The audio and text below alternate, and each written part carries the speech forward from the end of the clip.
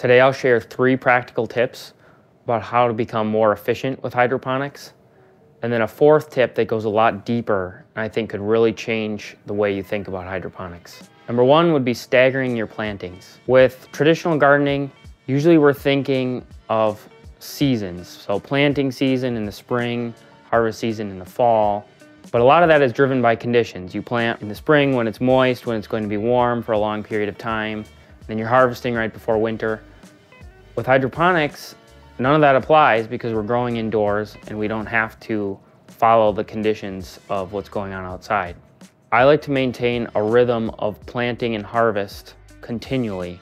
So each week I'll harvest a few plants and then I'll plant a few to replace those.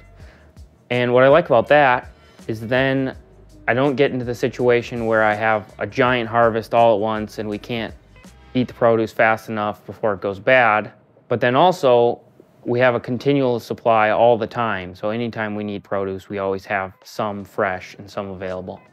And that relates to my 2nd tip, which is have a system where you can go from seed to harvest all in the same hydroponic system. I like to be able to, like I said, harvest plants each week, but then put in new seeds into the same system, and then those plants can germinate, grow, and mature all in the same system. I don't have to keep up a separate system. I don't have to keep up a separate light. I don't have to remember to water the seedlings. It's just simple, and I really like that. My 3rd tip is to choose the right plants for your system. This has a couple different aspects to it. First one would be choosing the right kinds of plants that will fit into the system you have.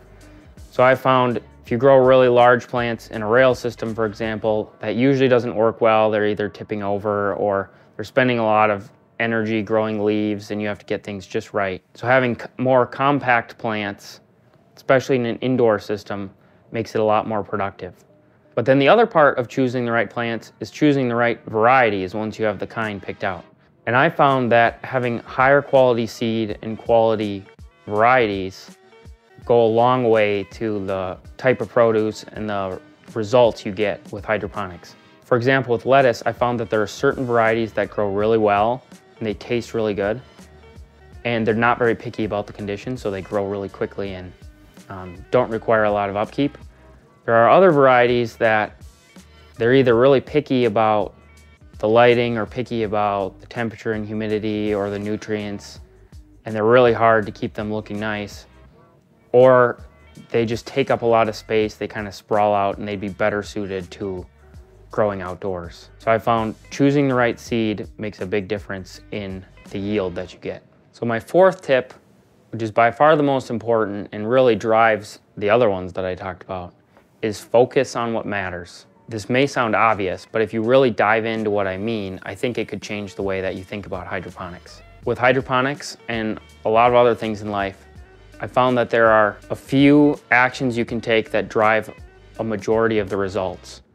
So if you think about the 80-20 rule, where 80% of results come from 20% of actions, I've definitely found that to be true with hydroponics. The trick, of course, is figuring out what are the 20% of actions that are going to drive 80% of the results. With hydroponics, there are so many little aspects to it, so many little details that you can tweak, or things you could add or subtract or try differently, that I think it can become overwhelming and it can be really easy to get stuck doing things that aren't going to drive results. So then you can easily get carried away working on things that ultimately aren't going to help your plants grow all that much faster or all that much better.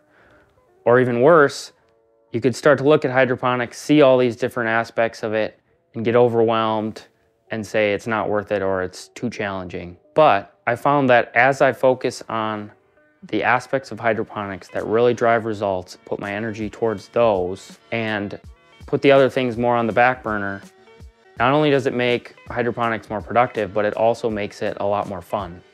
So one fun example of this, when I first started with hydroponics, I ended up not putting a lot of effort towards measuring or controlling pH. I sort of just ignored it.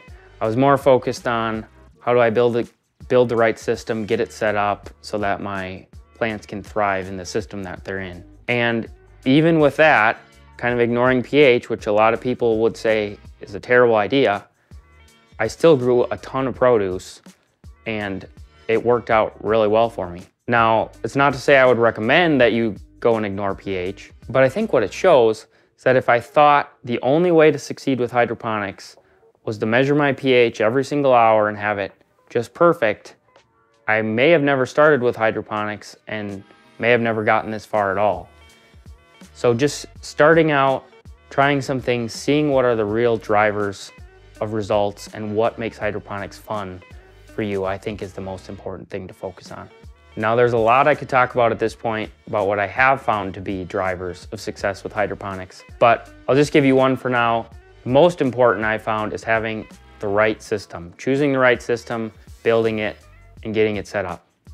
And to help you out, I've created a free guide that goes through all the steps of how to build a hydroponic system like I use and then get it all set up.